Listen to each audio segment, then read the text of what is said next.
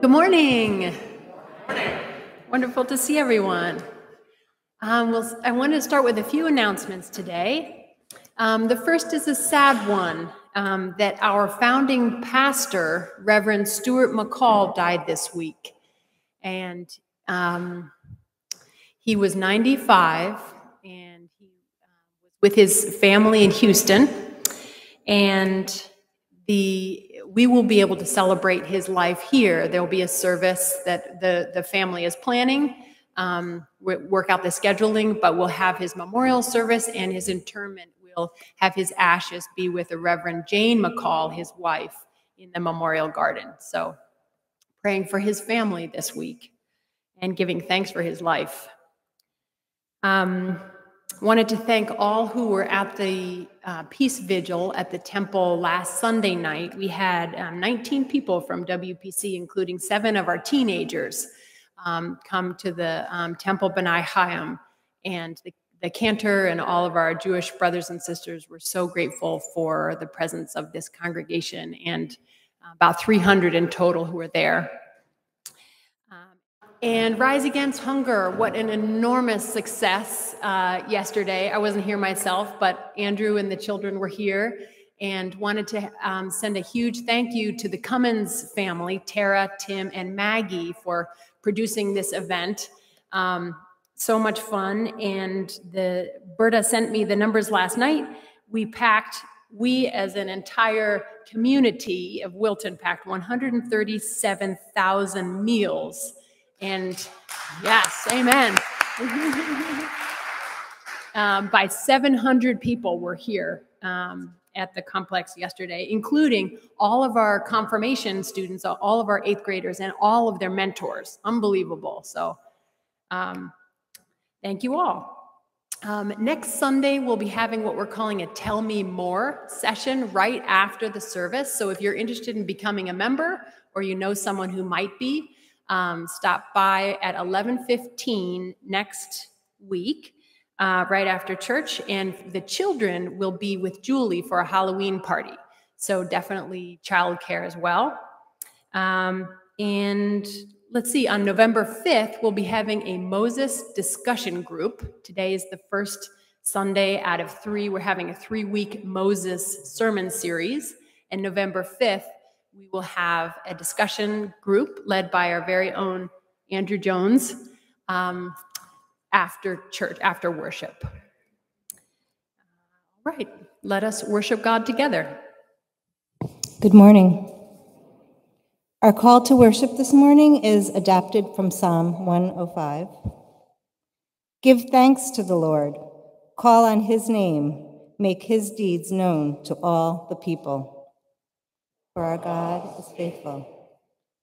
Sing his praises, tell of his wonderful works, and glory in his holy name. Let those who seek the Lord rejoice. For our God is faithful.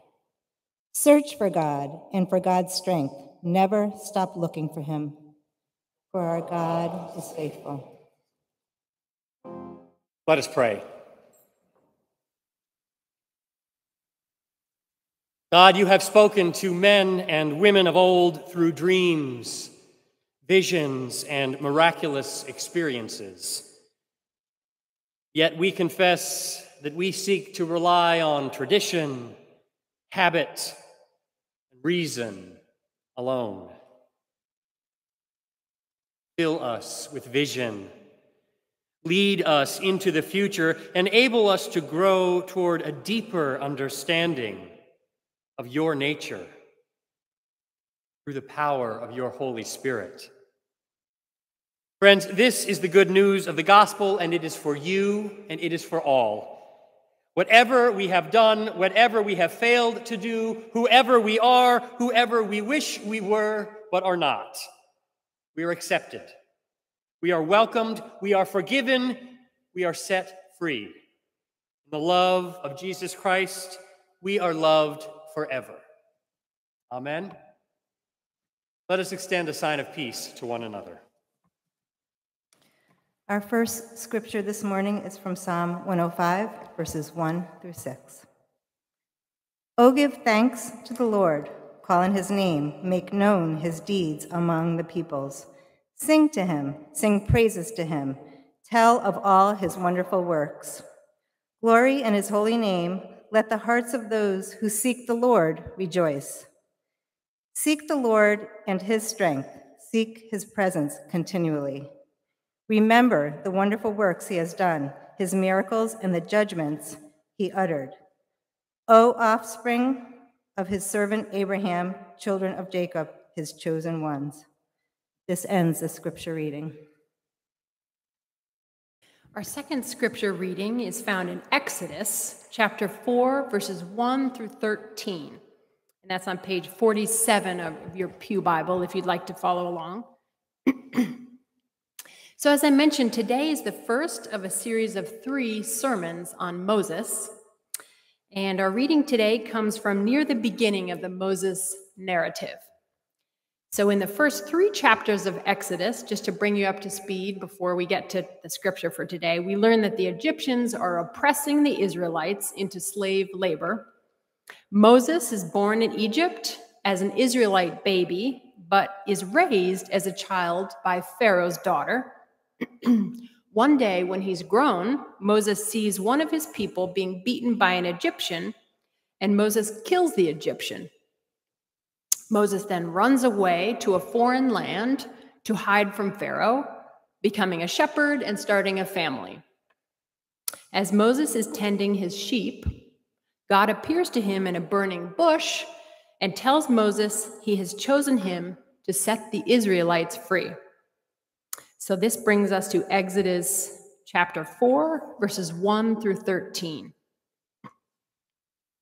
Then Moses answered, "But suppose they do not believe me or listen to me, but say, 'The Lord did not appear to you.' The Lord said to him, 'What is that in your hand?' He said, 'A staff.' And God said, 'Throw it on the ground.' So he threw the staff on the ground, and it became a snake.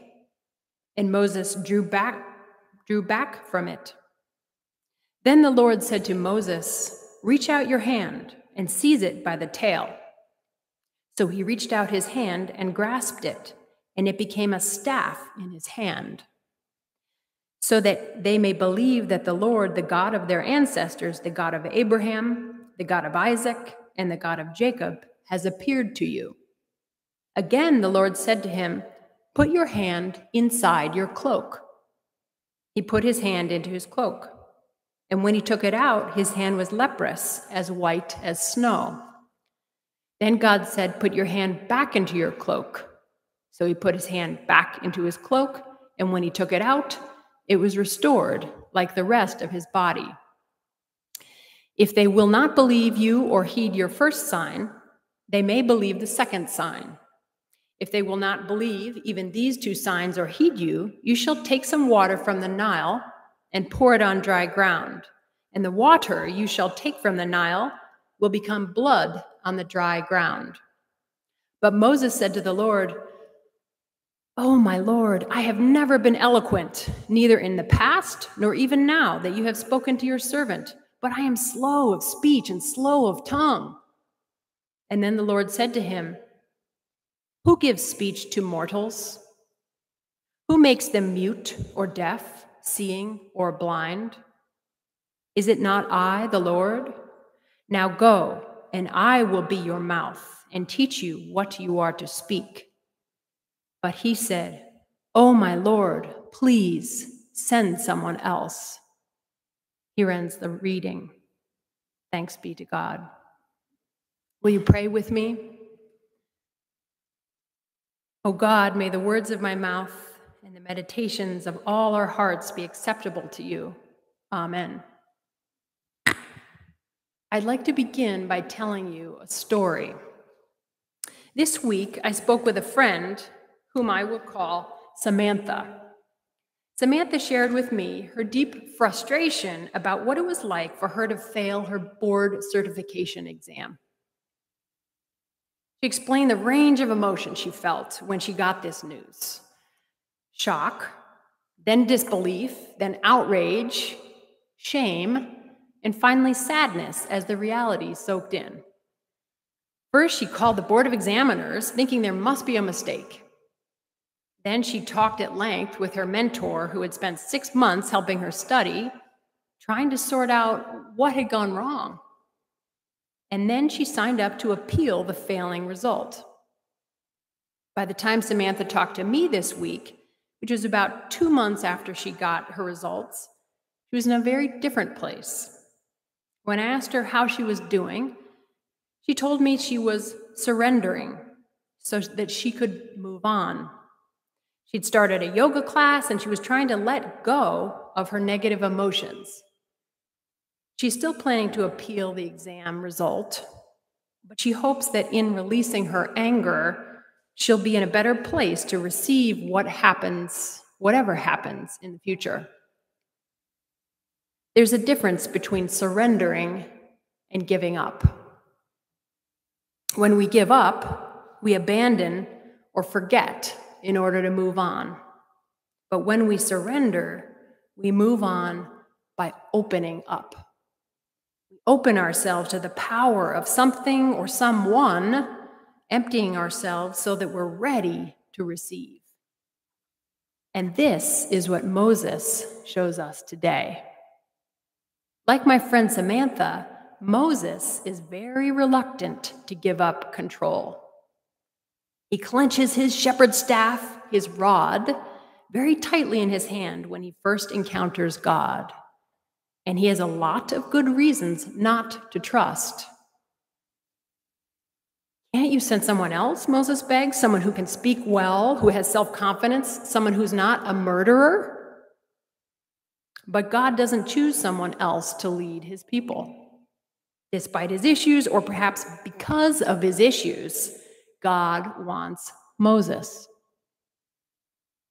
In a few minutes, the choir will sing Moses' words to God. Don't you know I don't talk so good? God's response? Exodus 4:11. Who gives speech to mortals? Who makes them mute or deaf, seeing or blind? Is it not I, the Lord? Now go, and I will be your mouth and teach you what you are to speak. Moses surrenders what little power his speech gives him and makes room for God's power to live in his words. Then, in a symbolic gesture, God asks Moses to surrender his rod, the tool that defines him as a shepherd. God says to him, throw it on the ground. And when Moses finally does, his rod becomes a hissing snake. And God asks Moses to surrender even his open hand to pick up that snake. We know Moses has finally surrendered and accepted God's mission because the next time he picks up his staff, it's God's staff, not Moses's.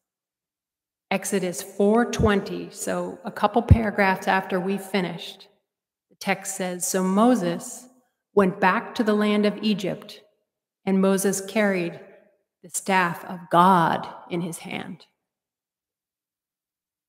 And with the staff of God in his hand, Moses is changed and empowered to do great things. The inspiration for this sermon comes from Ken Medema, who's a singer-songwriter who tells the story of Moses' surrender to God in this incredible anthem you were about to hear the chancel choir sing. But before they do, I want to tell you a little something about the life of Ken Medema because it illustrates his own beautiful message. And I want to make sure there's a leaflet inside your bulletin, and that has the lyrics to the anthem that you're about to hear. So you can follow along if you'd like, or you can just listen. So from the time this singer-songwriter was born in Grand Rapids, Michigan in 1943, he was visually impaired. And Medema describes his sight as, and these are his own words, quote, limited to distinguishing between light and darkness and seeing fuzzy outlines of large objects, unquote. He started playing the piano at 5 years old and was taught the classics with Braille music, and then he learned to play by ear. And he went on to have a successful career as a performing and recording artist and has recorded more than 40 albums and is still traveling and performing today. Could there be a better example of surrendering fear and opening one's hand to the future that God will reveal? Unbelievable. What do you hold in your hand today? Is it anger or shame, like my friend Samantha? Is it pride? Is it perfection, fear, sadness, spite? Or is it something else? What do you hold in your hand?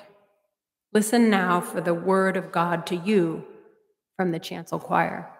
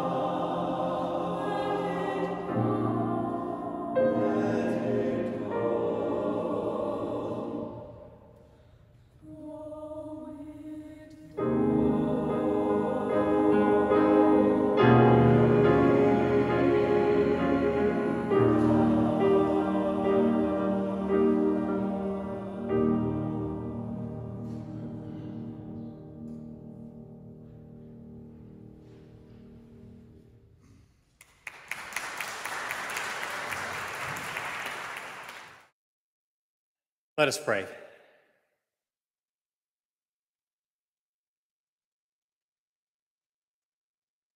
Holy and gracious God,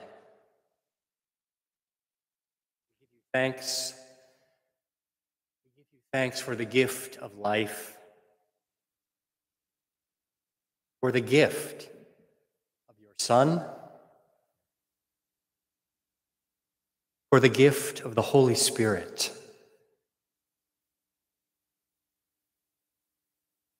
God, lead us through the trials. Lead us through the suffering and sorrow, the challenges and the struggles, the tired times and the dark places.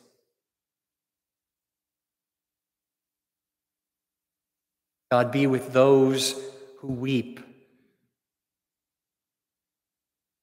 Be with those who cannot sleep.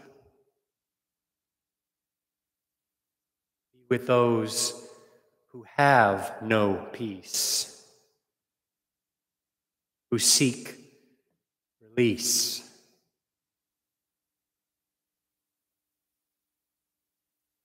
God, lead us. Lead us with grace, with love, with peace. Fill us with hope, with patience, with stamina. Transform us in your image, in your Son, in your name. Transform us, God, to grow, to understand, to see. Transform us, God, that we can be made whole. In wholeness, may we be the hands and the heart of Christ.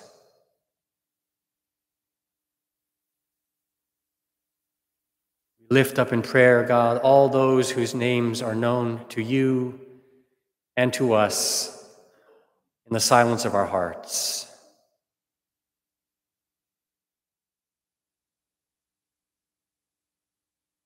God, we offer all these prayers to you. In the name of your Son, Jesus Christ, who taught us when we pray to say together, Our Father, who art in heaven, hallowed be thy name. Thy kingdom come, thy will be done on earth as it is in heaven. Give us this day our daily bread, and forgive us our debts as we forgive our debtors. And lead us not into temptation, but deliver us from evil. For thine is the kingdom, power, and the glory forever. Amen. In the words of Ken Medema, what do you hold in your hand today? To what or to whom are you bound? Are you willing to give it up to God right now? Give it up, let it go, throw it down.